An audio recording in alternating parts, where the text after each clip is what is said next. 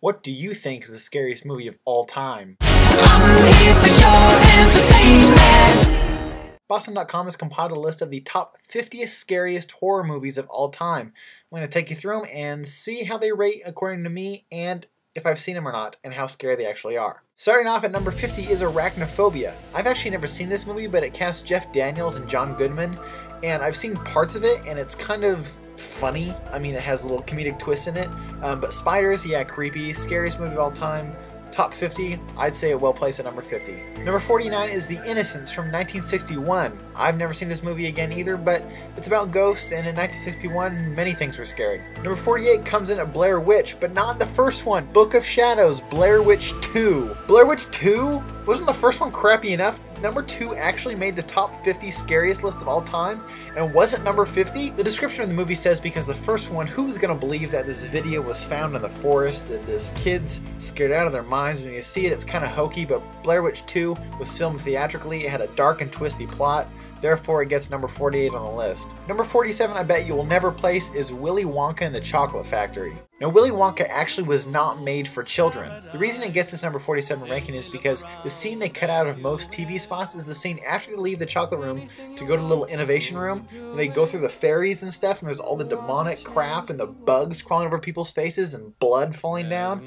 Yeah, that's scary, and if you're a child seeing this again in the 70s, now this was not made for children, if you're seeing this in the 70s, that's creepy shit. But still, 47 on a top 50 scary list of the most scariest movies of all time, Willy Wonka and the Chocolate Factory.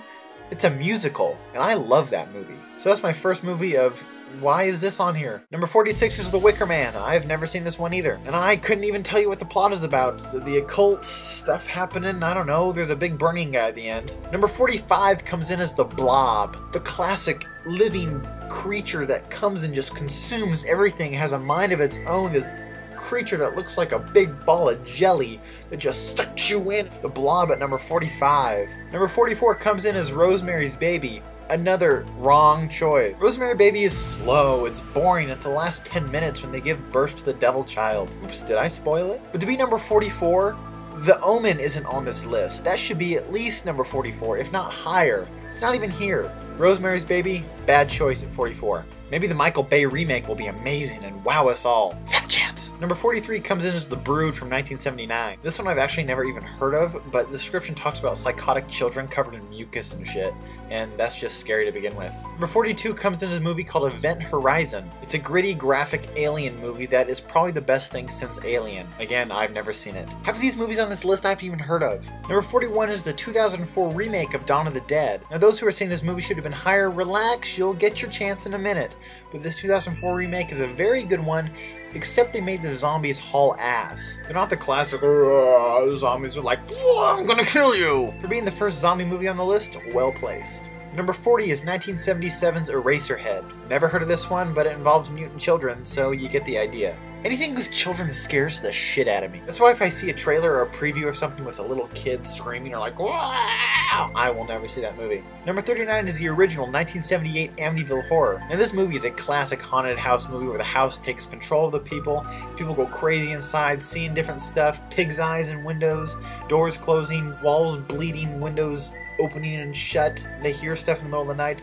If you want a true thrill, read the book. The book is about 20 times scarier than the movie because it leaves your own imagination up to it. But good spot for Amityville Horror coming in at 39. Number 38 is the first of 4 Stephen King movies to make the list. It is Pet Sematary. Now if you've never seen this one or if you've never read the book, you must. It is my favorite Stephen King book and it's a downright freaky movie. The very end, it deals with a small child, psychotic.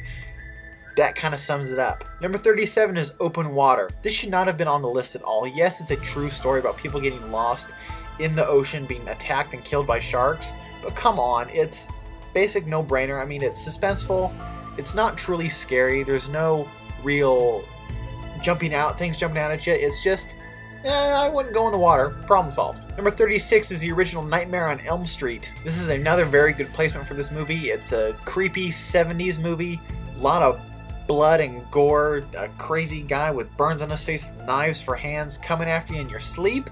What's scarier than that? Number 35 is 1986's The Fly. Now this movie shouldn't be as high as it is. It's not scary, it's gross and creepy. Jeff Goldblum turns into this gross, disgusting creature when he tries this transporting device, but in one end he is, and in the other one there's a fly, and so when he tries to switch, their DNA swaps, and so he becomes this fly. It's gross, not scary. Number 34 is the second Stephen King movie on our list. It is Salem's Lot. I've actually never read this story. It's a short story adapted into a screenplay. The movie is about vampires and dead children coming back from the grave, ghosts, classic horror film. Salem's Lot at 34. Number 33 is the 1980 movie called The Gates of Hell. This one kind of sums it up with the title alone. Gates of Hell open up in this small town, crazy shit starts happening. Dogs and cats living together, mass hysteria. Number 32 is a movie I've never heard of called Session 9. The plot, a cleaning crew at an abandoned mental hospital.